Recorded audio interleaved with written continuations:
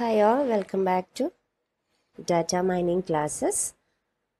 Module 2 classes are going on. Module 2 ൽ നമ്മൾ data പ്രീപ്രോസസ്സിങ്ങിനെ കുറിച്ചിട്ടാണ് പറഞ്ഞത്. ഡാറ്റ പ്രീപ്രോസസ്സിംഗ്, ഡാറ്റ മൈനിങ് പ്രോസസ്സിന് മുന്നേ ഉള്ള ഒരു ഇമ്പോർട്ടൻറ്റ് സ്റ്റെപ്പാണ് ഡാറ്റ പ്രീപ്രോസസ്സിംഗ്. അഥവാ നമ്മൾ ക്ലീൻ ചെയ്യുക, ട്രാൻസ്ഫോം ചെയ്യുക, ഇൻറ്റഗ്രേറ്റ് ചെയ്യുക, നമുക്ക് കിട്ടിയ ഡാറ്റയെ ഒരു അനാലിസിസിന് വേണ്ടിയിട്ട് അതിനെ റെഡിയാക്കുക, ഇംപ്രൂവ് ചെയ്യുക. The quality of the data improve the quality of data, അതായിരിക്കണം ഡാറ്റ പ്രീ പ്രോസസ്സിങ്ങിന്റെ ഗോൾ. അതിനു വേണ്ടി ഡിഫറെന്റ് ടാസ്ക്സ് അല്ലെങ്കിൽ ഡിഫറെന്റ് സ്റ്റെപ്സ് ഇൻക്ലൂഡഡ് ആണ്. അത് ഏതൊക്കെയാണ് നമ്മൾ നോക്കിയിട്ടുണ്ട്. Data cleaning, data integration, data transformation, data reduction and data discretisation. Data ക്ലീനിങ്ങും ഡാറ്റ പ്രീ പ്രോസസ്സിങ്ങിന്റെ ഇൻട്രൊഡക്ഷനും നമ്മൾ പ്രീവിയസ് വീഡിയോയിൽ നോക്കി. Now we are moving to data transformation. So let start. Data transformation എന്ന് പറഞ്ഞാൽ the step involved converting the data into a format that is more suitable for the data mining task. നമ്മൾക്ക് correct data ആയിരിക്കാം, noisy data അല്ലെങ്കിൽ error data എന്നല്ല, data correct ആണ്, പക്ഷേ നമുക്കത് analysis പർപ്പസിന് വേണ്ടിയിട്ട് ഒന്നുകൂടെ നല്ലൊരു ഫോർമാറ്റിലേക്ക് അതിനെ മാറ്റാൻ പറ്റും. അങ്ങനെ അതിനെ മാറ്റുന്നതിനെയാണ് ഡാറ്റ ട്രാൻസ്ഫോർമേഷൻ എന്ന് പറയുന്നത്. ഇപ്പം ന്യൂമറിക്കൽ ഡാറ്റ ആണെങ്കിൽ നമുക്ക് നോർമലൈസ് ചെയ്യാം, വേണമെങ്കിൽ നമ്മുടെ അനാലിസിസ് പർപ്പസിന് വേണ്ടിയിട്ട് പുതിയ ആട്രിബ്യൂട്ടിനെ സെലക്ട് ചെയ്യാം, അല്ലെങ്കിൽ ആട്രിബ്യൂട്ടിനെ റിമൂവ് ചെയ്യാം, ചിലതിനെ ഒഴിവാക്കി ചിലത് ക്രിയേറ്റ് ചെയ്യാം. കാറ്റഗോറിയൽ ഡാറ്റ ആണെങ്കിൽ അത് വേറെ രീതിയിൽ നമുക്ക് മീനിങ് ഫുൾ ഇൻഫർമേഷൻ ആക്കി അതിനെ മാറ്റാം. അങ്ങനെയുള്ള ട്രാൻസ്ഫോർമേഷൻസിനെ കുറിച്ചിട്ടാണ് നോക്കാൻ പോകുന്നത്. അപ്പോൾ ഡാറ്റ ട്രാൻസ്ഫോർമേഷനിൽ നമ്മൾ പറഞ്ഞു നോർമലൈസേഷൻ, അങ്ങനെ 2-3 ടൈപ്പ് ഉണ്ട്. അപ്പം അതിൽ വരുന്നതാണ് data normalisation, attribute selection, discretisation and concept hierarchy generation. നമുക്ക് ഓരോന്നായിട്ട് നോക്കാം. Data normalisation. ഡാറ്റ നോർമലൈസേഷൻ എന്ന് പറഞ്ഞാൽ നമ്മൾ ഒരു റേഞ്ച്, ഒരു സ്പെസിഫൈഡ് റേഞ്ചിലേക്ക് നമ്മുടെ ഡാറ്റയെ കൊണ്ടുവരിക. അത് നമ്മൾ ഡിസൈഡ് ചെയ്യുക. അപ്പം -1 to +1 ആണ്, അല്ലെങ്കിൽ 0 to 1 ആയിരിക്കണം നമ്മുടെ ഡാറ്റ എന്നുള്ള രീതിയിൽ നമ്മൾക്ക് ഓൾറെഡി ഉള്ള ഡാറ്റാ സോഴ്സിലുള്ള ന്യൂമറിക്കൽ ആട്രിബ്യൂട്ട്സ് ഉണ്ടാവുമല്ലോ, ന്യൂമറിക്കൽ ഡാറ്റയെ നോർമലൈസ് ചെയ്യുക. അതാണ് ഡാറ്റ നോർമലൈസേഷൻ. ഒരു സ്പെസിഫിക് റേഞ്ചിലേക്ക് കൊണ്ടുവരിക. മേ ബി വൈഡ് റേഞ്ചിൽ ഇങ്ങനെ വാരി ചെയ്തുകൊണ്ടായിരിക്കും നമ്മൾ ഡാറ്റ നിൽക്കുന്നത്. അതിനെയൊക്കെ എന്തെങ്കിലും ഒരു ഫംഗ്ഷൻ യൂസ് ചെയ്തിട്ട് ഒരു പർട്ടിക്കുലർ റേഞ്ചിലേക്ക് കൊണ്ടുവരുന്നതിനെയാണ് നമ്മൾ ഡാറ്റ നോർമലൈസേഷൻ എന്ന് പറയുന്നത്. അതും ഡിഫറെൻറ്റ് മെത്തേഡ്സിലൂടെയാണ് ചെയ്യുന്നത്. അപ്പോൾ ഡാറ്റ നോർമലൈസേഷൻ എന്ന് പറഞ്ഞാൽ നമ്മളിനി അതിൻ്റെ ഡിഫറെൻറ്റ് മെത്തേഡ്സുകൾ നോക്കാൻ പോവാണ്. അപ്പം നമ്മുടെ കയ്യിലിപ്പോൾ നമുക്ക് എളുപ്പത്തിൽ നമ്മുടെ ഡാറ്റയെ മനസ്സിലാക്കാനുള്ള ഒരു കാര്യമാണ് നമ്മുടെ ടേബിൾ ഇൻ എ ഡാറ്റാബേസ്. അതിൽ റോസും കോളംസും ആയിട്ടായിരിക്കും ഉണ്ടാവുക. അപ്പോൾ കോളംസ് ചിലപ്പോൾ ഇത് ഐ ഡി ആയിരിക്കാം, ഇത് നെയിം, അങ്ങനെ ഓരോ meaning full subject based attributes ആയിരിക്കും. ഇതൊക്കെ നമ്മുടെ ആട്രിബ്യൂട്ട്സ് ആണ്. അപ്പൊ അങ്ങനെയുള്ള ആട്രിബ്യൂട്ട്സിൽ V1 V2 എന്ന് പറഞ്ഞിട്ട് എത്ര റോ ഉണ്ടോ, n റോസ് ഉണ്ടെങ്കിൽ Vn വാല്യൂസ് ഉണ്ടായിരിക്കും. അപ്പൊ അതിന് നമ്മൾക്ക് താല്പര്യമുള്ള ഒരു റേഞ്ചിലേക്ക് കൊണ്ടുവരും. അതാണ് ഡാറ്റ നോർമലൈസേഷൻ. അപ്പൊ അതിൽ 3 ടൈപ്സ് ഉണ്ട്: മിൻ max normalisation, Z-സ്കോർ normalisation and decimal scale. എല്ലാം ഓരോ ഫംഗ്ഷൻ യൂസ് ചെയ്തിട്ട് ഒരു ഇക്വേഷൻ ഉണ്ടാവും, അത് യൂസ് ചെയ്തിട്ട് നമുക്ക് ആവശ്യമുള്ള റേഞ്ചിലേക്ക് അതിനെ എത്തിക്കുന്ന ഒരു പ്രോസസ്സാണ്. ഓക്കെ, അപ്പം നമുക്ക് മൂന്നും എങ്ങനെയാണ് വർക്ക് ചെയ്യുന്നത് നോക്കാം. ഫസ്റ്റ് വൺ ഈസ് മിൻ മാക്സ് നോർമലൈസേഷൻ. പേര് തന്നെയുണ്ട്, മിൻ ആൻഡ് മാക്സ്. നമ്മൾ പറഞ്ഞു നമ്മളുടെ വാല്യൂസ് Vi to Vn ഉണ്ടാവാം. ഇപ്പോൾ V2 V3. അപ്പോൾ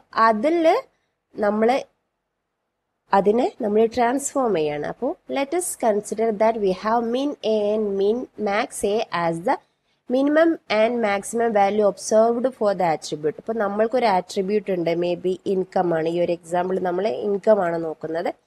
അപ്പൊ അതിൽ നമുക്ക് വരാൻ സാധ്യതയുള്ള മിനിമവും ഒബ്സർവ് ചെയ്ത മിനിമം, ഓക്കെ, ടേബിളിലുള്ളതെല്ലാം ഒബ്സർവ് ചെയ്ത മിനിമവും മാക്സിമവും നമ്മൾക്കറിയാം. ഇനി ഒരു പർട്ടിക്കുലർ ഇപ്പോൾ V2 V3 V4 anything VI എടുത്തിട്ട് നമ്മളൊരു റേഞ്ച് ഡിസൈഡ് ചെയ്തിട്ടുണ്ടാവും. അപ്പോൾ ലൈക്ക് -1 to 1 വരെ എന്നൊക്കെയുള്ള റേഞ്ച് ഡിസൈഡ് ചെയ്തിട്ടുണ്ടായിരിക്കും. അതാണ് നമ്മുടെ ന്യൂ മാക്സും ന്യൂ മിന്നും. നമ്മൾ ന്യൂ മിന്നും ന്യൂ മാക്സും നമ്മൾ ഏത് തൊട്ട് ഏത് വരെ നമ്മുടെ റേഞ്ചിലാവാം. അപ്പോൾ ഇതാണ് നമ്മുടെ ന്യൂ. ഈ ഒരു എക്സാമ്പിളിൽ ദിസ് ഇസ് ന്യൂ മിൻ A, this is new max A. Okay, അങ്ങനെ നമുക്ക് ഡിസൈഡ് ചെയ്യാം. അങ്ങനെ വാല്യൂസ് കിട്ടിക്കഴിഞ്ഞാൽ നമുക്ക് ഏതാണോ മാറ്റം വരുത്തേണ്ടത്, V I, that is V2, V3, V4, നമുക്ക് ഈ ഇക്വേഷൻ യൂസ് ചെയ്തിട്ട് മാറ്റം വരുത്താം. ഓക്കെ, അപ്പൊ നമ്മൾ ട്രാൻസ്ഫോം ചെയ്യാൻ പോവാണ്. V I dash equal to V ഐനെയാണ് നമ്മൾ ട്രാൻസ്ഫോം ചെയ്യുന്നത്. V I minus mean A divided by max A minus mean A, new max A minus new mean A plus new mean A. Okay, അപ്പൊ നമ്മൾക്ക് ഈ ഒരു എക്സാമ്പിളിൽ നോക്കാം. അപ്പൊ നമുക്ക് ഒരുപാട് വാല്യൂസ് ഉണ്ടായിരുന്നു, എത്രയാന്ന് നമ്മൾ നോക്കുന്നില്ല. അപ്പൊ അതിൽ മിനിമം റേഞ്ചും മാക്സിമം ഒബ്സർവ്ഡ് റേഞ്ചും നമുക്കറിയാം. 1200 and 9800 ആണ്. നമുക്ക് കൊണ്ടുവരേണ്ട റേഞ്ച് 0 to 1 ഇൻ ബിറ്റ്വീൻ ആക്കണം. ഓക്കെ, നമ്മൾക്കപ്പോൾ മാറ്റേണ്ട വാല്യൂ, ആ വാല്യൂ 73,600 ആണ്. അപ്പൊ നമുക്ക് എന്ത് ചെയ്യാം, ഇപ്പൊ നമ്മുടേത് 73,600 മൈനസ് നമ്മുടെ മീൻ എ എന്തായിരുന്നു, 1200, ദാറ്റ് ഈസ് 1200. ഇനി 9,800 മൈനസ് 1,200, എന്നിട്ട് നമ്മുടെ പുതിയ റേഞ്ച്, നമുക്ക് കൊണ്ടുവരേണ്ട റേഞ്ച് 0യും 1ഉം ആണ്. That is new max first 1 minus 0 plus new മിന്ന് 0 ആണ്. അപ്പൊ നമ്മൾക്ക് ഇത് കാൽക്കുലേറ്റ് ചെയ്യുമ്പോൾ നമുക്ക് കിട്ടുന്ന വാല്യൂ 0.716 ആണ്. ഓക്കെ, ഇങ്ങനെ നമ്മളപ്പോൾ എന്ത് ചെയ്തു, നമ്മുടെ പുതിയ റേഞ്ചിലേക്ക് മാറ്റി. വലിയ വാല്യൂസ് ഒക്കെ പോയി. അങ്ങനെയുള്ള എല്ലാ ആട്രിബ്യൂട്ട്സ് വാല്യൂസിനെയും നമ്മൾക്ക് വേണ്ട ഒരു സ്പെസിഫൈഡ് റേഞ്ചിലേക്ക് കൊണ്ടുവരാം. അതിന്റെ ഒരു മെത്തേഡാണ് മിൻ മാക്സ് നോർമലൈസേഷൻ. ക്ലിയർ? അപ്പൊ ഇക്വേഷൻ മാത്രം ഓർത്ത് വെച്ചാൽ മതി. വി ഐ മൈനസ് മിൻ A divided by max A minus മിൻ A, new max A minus new മിൻ into new max A minus new മിൻ എ പ്ലസ് ന്യൂ മിൻ എ. ക്ലിയർ? ഓക്കെ, ഇനി അടുത്തതെന്ന് പറഞ്ഞാൽ സി സ്കോർ നോർമലൈസേഷൻ. വേറൊരു മെത്തേഡാണ്. ഇതുപോലെ നമ്മൾ കാൽക്കുലേറ്റ് ചെയ്യുന്നത്. ഓക്കെ, അപ്പൊ നമ്മൾക്ക് ഇപ്പോൾ ഈ ഒരു എക്സാമ്പിളില് ഇത് നമുക്കൊരു സ്പെസിഫൈഡ് റേഞ്ചിലേക്ക് നല്ല ഉദ്ദേശിക്കുന്നത്.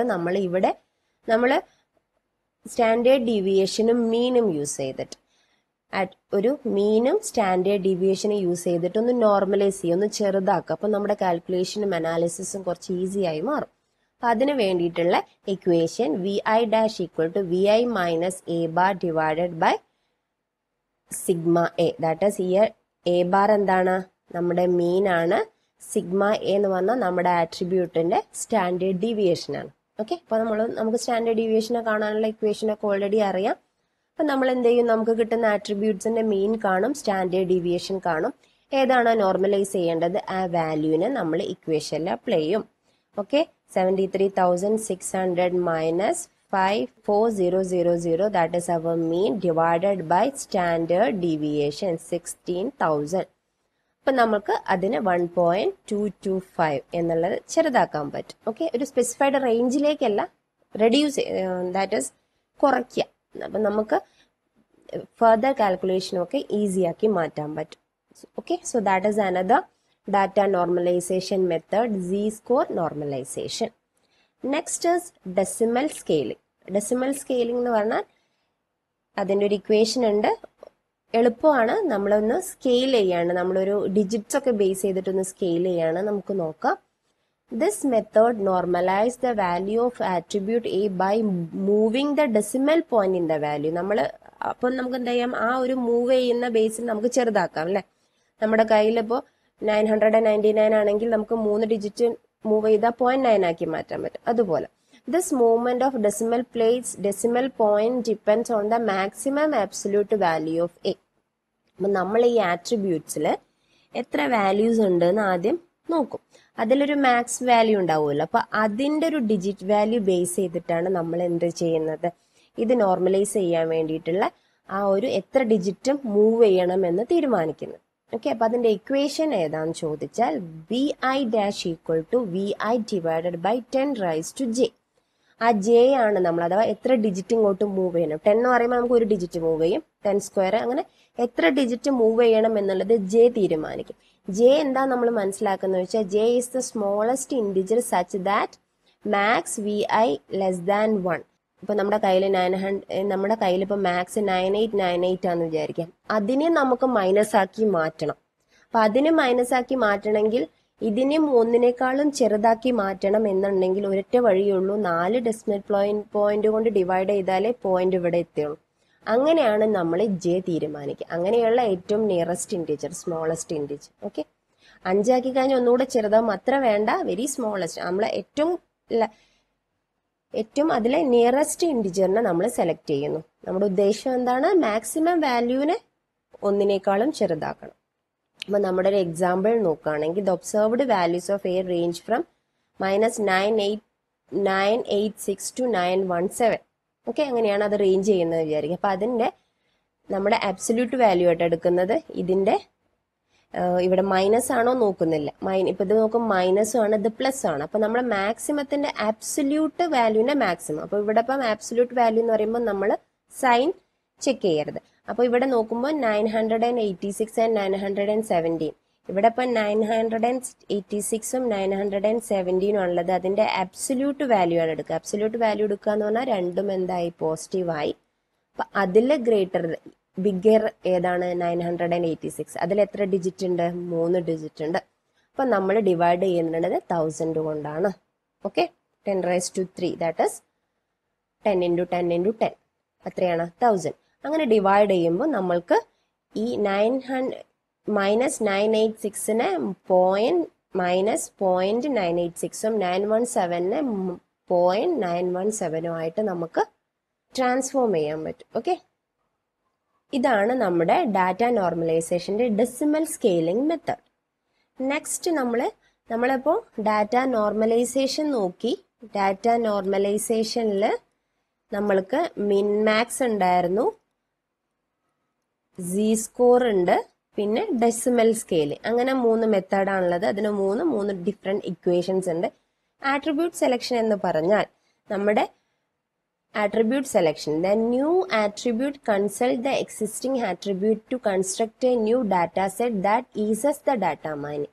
നമ്മൾക്കിപ്പോൾ 2-3 ഡാറ്റ ആട്രിബ്യൂട്ട്സ് ഉണ്ട്. അത് യൂസ് ചെയ്തിട്ട് നമുക്ക് വേറെ എന്തെങ്കിലും ഉണ്ടാക്കാം. അത് നമ്മുടെ അനാലിസിസിന് ഹെൽപ്ഫുൾ ആവാം സാധ്യതയുണ്ട് എന്ന് കണ്ടുപിടിച്ചാൽ പുതിയ ആട്രിബ്യൂട്ടിനെ ക്രിയേറ്റ് ചെയ്യുന്ന രീതിക്കാണ് നമ്മൾ ആട്രിബ്യൂട്ട് സെലക്ഷൻ എന്ന് പറയുന്നത്. ഓക്കെ, അപ്പോൾ നമ്മുടെ ഒറിജിനൽ ഡാറ്റ ഒന്നുകൂടി സിംപ്ലിഫൈ ചെയ്തിട്ട് നമുക്ക് mining more efficient and clear ആവാൻ സാധ്യതയുണ്ട്. നമ്മളൊരു എക്സാമ്പിൾ നോക്കുകയാണെങ്കിൽ, നമ്മൾക്കിപ്പോൾ ഒരു ഡാറ്റ ടേബിൾ ഉണ്ട്. ഈ ഡാറ്റ ടേബിളിൽ നമ്മൾ ഓരോ പ്ലോട്ടിന്റെ ഡീറ്റെയിൽസുകളാണ് എൻ്റർ ചെയ്തിരിക്കുന്നത്. അപ്പം നമ്മൾ എന്ത് ചെയ്തിട്ടുണ്ട്? ഹൈറ്റും കൊടുത്തിട്ടുണ്ട്, വിഡ്ത്തും കിട്ടിയിട്ടുണ്ട്. അപ്പം നമ്മൾ അത്രയും റോസിൽ എല്ലാ ഹൈറ്റും വിഡ്ത്തും ഉണ്ട്. അപ്പം അത് അനാലിസിസിന് യൂസ് ചെയ്യാതെ ഹൈറ്റും വിഡ്ത്തും ഉണ്ടെങ്കിൽ നമുക്ക് എന്ത് ചെയ്യാം? ഏരിയ കാൽക്കുലേറ്റ് ചെയ്യാം, അല്ലേ? അപ്പം അങ്ങനെയുള്ള ഒരു ഏരിയനെ പുതുതായിട്ട് നമ്മൾ ഇൻട്രൊഡ്യൂസ് ചെയ്തു. This is new. പുതുതായിട്ട് ഇൻട്രൊഡ്യൂസ് ചെയ്തിട്ട് ഹൈറ്റും വെയിറ്റും യൂസ് ചെയ്ത് നമ്മൾ എന്ത് ചെയ്യുന്നു? കണ്ടുപിടിക്കുന്നു. അത് നമ്മൾ ഫർദർ ഡാറ്റ അനാലിസിസിലേക്ക് യൂസ് ചെയ്യുന്നു. ഓക്കെ, അപ്പൊ നമ്മൾ ഇനി അങ്ങോട്ട് ഡാറ്റ അനാലിസിസിലേക്ക് ഈ ഡാറ്റയെ കൺസിഡർ ചെയ്യുമ്പോൾ ഈ ഹൈറ്റും വെയിറ്റും 2 ആട്രിബ്യൂട്ട് നോക്കേണ്ട ആവശ്യമില്ല. ഏരിയ എന്നുള്ള ഒരൊറ്റ ആട്രിബ്യൂട്ട് നോക്കിയാൽ മതി. Clear? That is V are called attribute selection in data transformation. Next discretisation എന്നൊരു സംഭവമാണ്. വളരെ ഈസിയാണ്. പേര് കേട്ടാൽ നമ്മളായിരിക്കും എന്തോ സംഭവമാണെന്ന്. Very easy.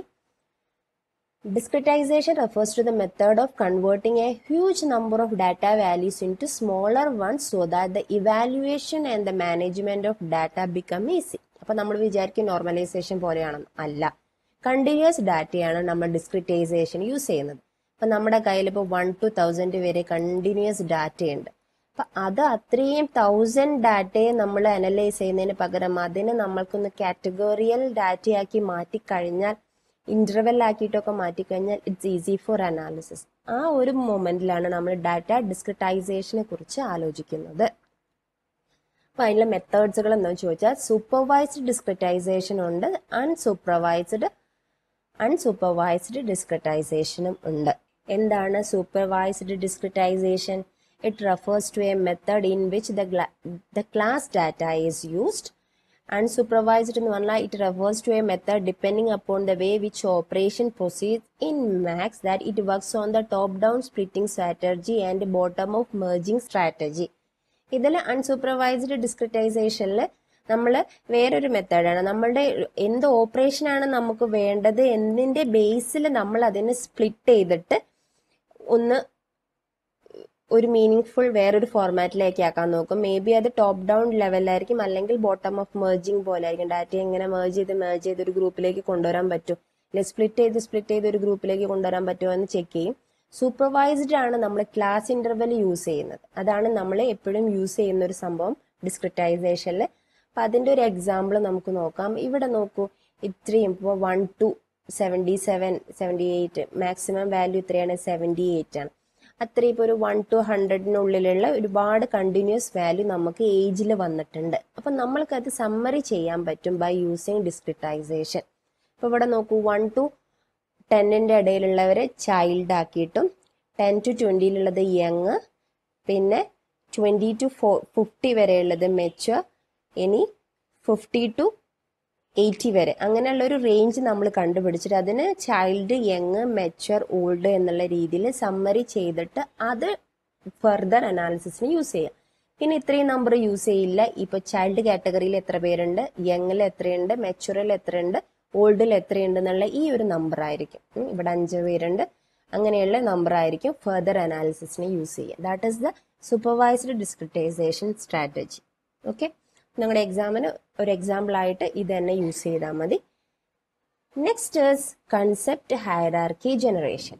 അഥവാ നമ്മൾ കൺസെപ്റ്റ് യൂസ് ചെയ്തിട്ട് ഒരു ഹയറാർക്കി ക്രിയേറ്റ് ചെയ്യും. Okay, the term hierarchy represents an organizational structure or mapping in which items are ranked according to their level of importance. നമ്മൾ എന്തെങ്കിലും അതിന്റെ ലെവൽ ഓഫ് ഇമ്പോർട്ടൻസ്, അല്ലെങ്കിൽ അത് എങ്ങനെയാണത് സമ്മറി, എങ്ങനെയായി മാറും അത് ഒരു ഹയറാർക്കി സ്ട്രക്ചറിലേക്ക് കൊണ്ടുവന്നാൽ എന്നതിനെയൊക്കെ ആലോചിച്ചിട്ട് അതിന്റെ കൺസെപ്റ്റ് ബേസിൽ നമ്മൾ അതിനെ ലോ ലെവൽ, ഹൈ ലെവൽ കൺസെപ്റ്റിലേക്ക് അതിനെ മാപ്പ് ചെയ്യുന്ന സംഭവത്തിനെയാണ് നമ്മൾ hierarchy generation, concept hierarchy generation എന്ന് പറയും. അത് ടോപ്പ് ഡൗൺ മാപ്പിംഗ് ഉണ്ട്, ബോട്ടം അപ്പ് മാപ്പിംഗ് ഉണ്ട്. അഥവാ നമ്മൾക്കിപ്പോൾ ഒരു ഡീറ്റെയിൽ കിട്ടിക്കഴിഞ്ഞാൽ നമ്മൾ അതിനനുസരിച്ച് അതിനെ സ്പ്ലിറ്റ് ചെയ്യുക. അപ്പോൾ top down mapping generally start with the top with some general information and end with the bottom to the specialised information. അഥവാ നമ്മളൊരു ടോപ്പിൽ നിന്ന് സ്റ്റാർട്ട് ചെയ്തിട്ട് അതിലൊരു കറക്റ്റ് ഒരു ജനറൽ ഇൻഫർമേഷൻ ഉണ്ടാവും, അതിലിങ്ങനെ ഡിവൈഡ് ചെയ്ത് ബ്രാഞ്ച് ആക്കിയിട്ട് നമുക്ക് വേണ്ട സ്പെഷ്യലൈസ്ഡ് ഇൻഫർമേഷനിലേക്ക് അതിനെ മാറ്റും. ബോട്ടം അപ്പ് എന്ന് പറഞ്ഞാൽ it start with specialised information, അതിനെ നമ്മൾ ജനറലൈസ് ചെയ്തിട്ട് ഒരു ടോപ്പ് എലമെന്റിലേക്ക് എത്തും. അപ്പൊ നമ്മൾ ചിലപ്പോൾ നമുക്ക് സ്പ്ലിറ്റപ്പ് ചെയ്ത് കറക്റ്റ് സ്പെഷ്യലൈസ്ഡ് ഇൻഫർമേഷൻ അനാലിസിസിന് വേണ്ടി വരും. അപ്പൊ നമ്മൾ ടോപ്പ് ഡൗൺ മാപ്പിംഗ് യൂസ് ചെയ്യും. ചിലപ്പോൾ നമുക്ക് സമ്മറി പോലെ കുറെ ഡാറ്റ ഉണ്ടെങ്കിൽ അതിന്റെ ഒരു ജനറൽ ക്യാരക്ടറിനെ നമുക്ക് ഇങ്ങ് മാപ്പ് ചെയ്തിട്ട് ഇത് മാത്രം ഫർദർ യൂസ് ചെയ്താൽ മതിയായിരിക്കും ഫോർ ഡാറ്റ മൈനിങ്. അപ്പൊ നമ്മൾ ബോട്ടം അപ്പ് മാപ്പിംഗ് യൂസ് ചെയ്യും. അപ്പൊ അതിന്റെ ഒരു എക്സാമ്പിൾ നമുക്ക് നോക്കാം.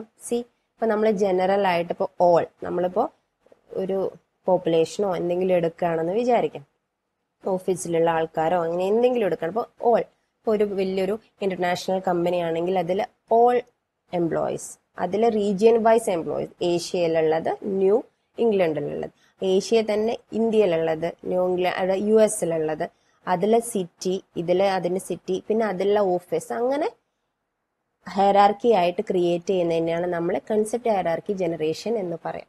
നമുക്ക് ചിലപ്പോൾ അനാലിസിസിന് വേണ്ടിയിട്ട് ഓരോ ഓഫീസിലുള്ള ഡീറ്റെയിൽസുകൾ ആയിട്ട് നമ്മൾക്ക് വേണ്ടി വരാം.